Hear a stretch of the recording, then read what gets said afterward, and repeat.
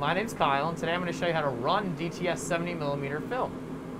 In case you didn't know, DTS 70mm film includes audio that is made with all modern 70mm films, such as the most recent film of Licorice Pizza that was printed on 70mm DTS film. The print that we're going to run today is called Daughter of Dismay. It's a short film, I believe filmed in Austria, that we have here on DTS 70mm film. It was printed in 2019, and it is in great shape. To run DTS 70mm film, it's very similar to running the other films. We're basically going to start the motor, we're going to open the Dowser, and then we're going to change over. Once that has occurred, we're going to then want to make sure it's framed using the framing knob and in focus using the focus knob that's in front over here. During this time, of course, we always watch to make sure that the film isn't getting damaged or the projector isn't getting damaged, and that's usually by sound and sight. If anything goes wrong, push the stop motor button located on either side of the projector.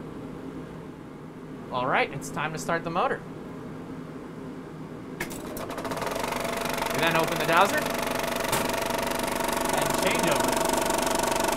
As you can see here, this is the leader counting down, and I think it looks great, and it's already in frame and in focus, so we got very lucky here.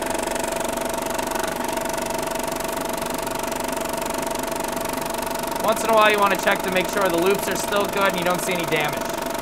But it looks good to me, and now we sit back and watch the show. You can actually see the green light up here showing us that the time code is being read.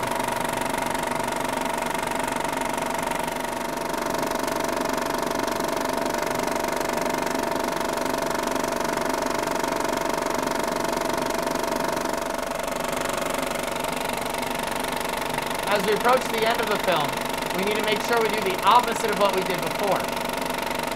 When we know the end is near, what we're going to do is we're going to change over the projector. We're going to then close the Dowser, and then lastly we're going to stop the motor. We do this because we want the audience to not see any of this.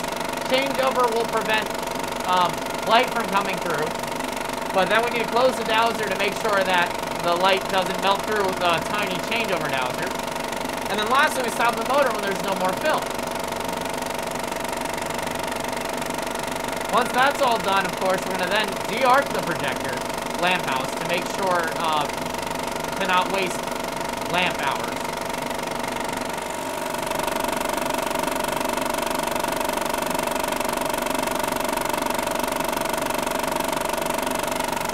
We're then going to change over, close the Dowser, and let the film run out.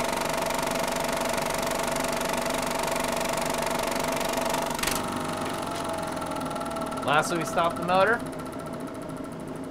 and we de-arc the lamp house. And that's how you run DTS 70mm film.